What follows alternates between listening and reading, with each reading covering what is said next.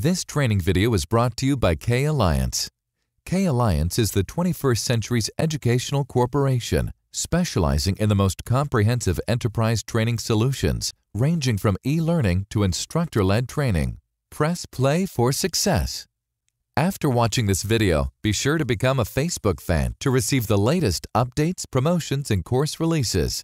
You can also subscribe to our YouTube channel to preview the latest desktop, soft skills, and IT training videos.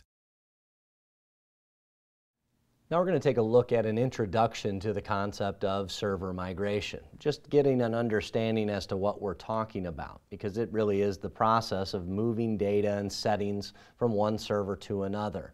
Usually this is performed, after we've already upgraded an environment to Active Directory, to the new versions of Windows servers.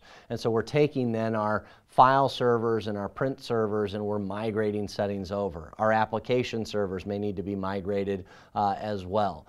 We can upgrade the network or the Active Directory environment and demote all the servers, but that generally doesn't symbolize the end of the migration and the deployment process. Now that's just for Active Directory.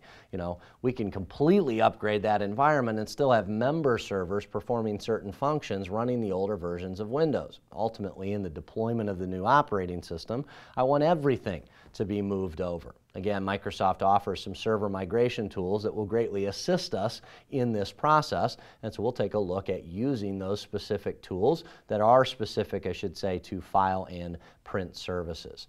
And so this will just be an introduction, and then we will begin to go through the actual migration of file and print servers. But let's start with gaining an understanding of the concept of server migration.